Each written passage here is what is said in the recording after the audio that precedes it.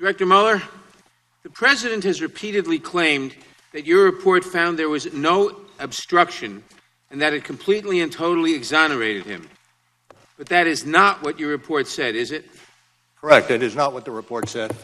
And now, reading from page 2 of volume 2 of your report that's on the screen, you wrote, quote, "If we had confidence after a thorough investigation of the facts that the President clearly did not commit obstruction of justice, we would so state.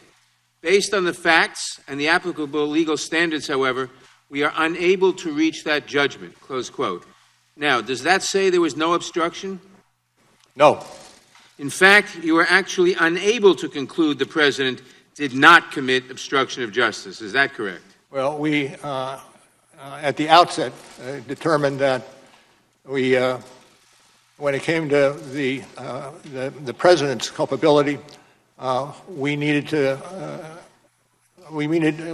go forward only after taking into account the OLC opinion that indicated that a president, a sitting president, cannot be indicted. So the report did not conclude that he did not commit obstruction of justice.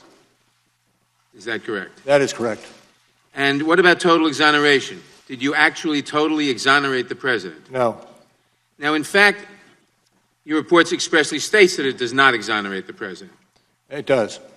And your investigation actually found, quote, multiple acts by the President that were capable of exerting undue influence over law enforcement investigations, including the Russian interference and obstruction investigations. Is that correct? Correct.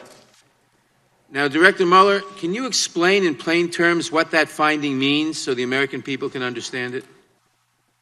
Well, the finding indicates that the President was not